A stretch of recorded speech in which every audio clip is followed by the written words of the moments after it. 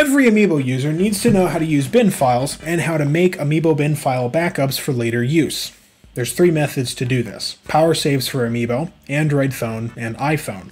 I don't have an iPhone, but we do have an iPhone Amiibo backup guide linked in the description. If you're not sure what an Amiibo bin file is, we also have a complete guide to those in the description as well. These are Amiibo Powersaves. The flat part is the Powersaves, and the cord is not that important. This little black disc is the power tag. It's an all-purpose Amiibo emulator chip. You just plug in your Powersave to the PC's USB port and then load up the program.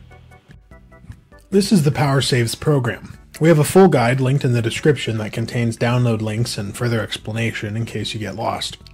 You've got 4 options with Powersaves: Backup, Restore, Apply Cheats, and Power Tag. Backup and Restore are pretty simple. See, you have a folder on your C drive called Powersaves for Amiibo. That Powersaves for Amiibo folder stores your Amiibo bin files.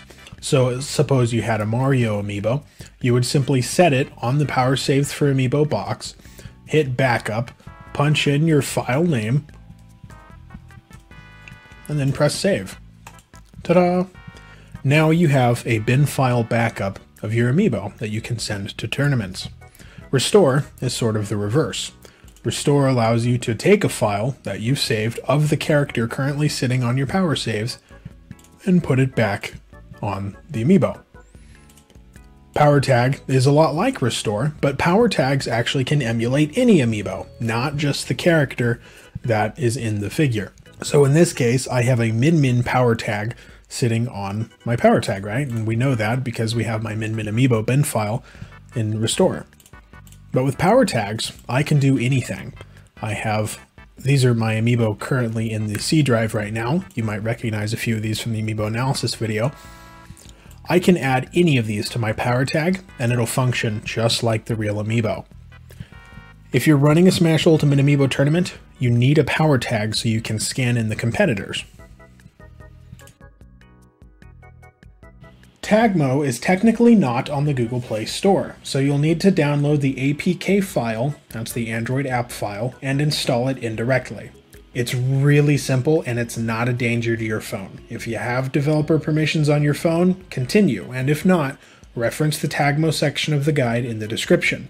That guide also has download links to the 3 files you need, so just go ahead and click it now. Those are the Tagmo APK, the unfixed info key, and the locked secret key. Be sure to use those download links, as I know that they're safe. Once they're downloaded, get an APK installer app from the App Store, load it, and you'll see something like this. I'm at my APK installer app. I have installed this from Google Play, very simple, lightweight app. We're going to hit install, open, allow Tagmo, allow from the source, and then Tagmo boots up. Next, I'm not actually going to be able to do anything with Amiibo. I don't need to update it. Not going to do anything with Amiibo until I have added my unfixed info, keys and my locked key. All right. You've already downloaded those from the AmiiboDoctor.com website previously. So we're just going to go in. We're going to find our downloads folder on our phone, and here they are. Once I see that both keys are green, telling me that Tagmo is ready to operate,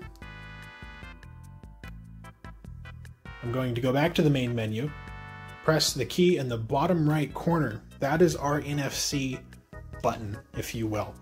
You need to make sure that NFC is activated on your phone. If not, just hit Backup Amiibo.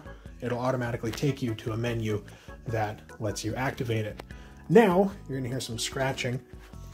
I'm gonna take an Amiibo, hold it up to the NFC point on my phone, that was a fox just now, and then hit save. And now this file right here, this little fox, is an exact copy of what I have on the Amiibo figure. I can email this to people, I can send this through Discord messages. It's actually small enough that I can text it to my mother if she wanted my Amiibo bin file for some reason. If I was going to write this to an Intag 215 chip, I would then use write, hold up the Intag 215 chip under the NFC point. If I was going to put this back on the Fox Amiibo figure, I would do update and do the same thing.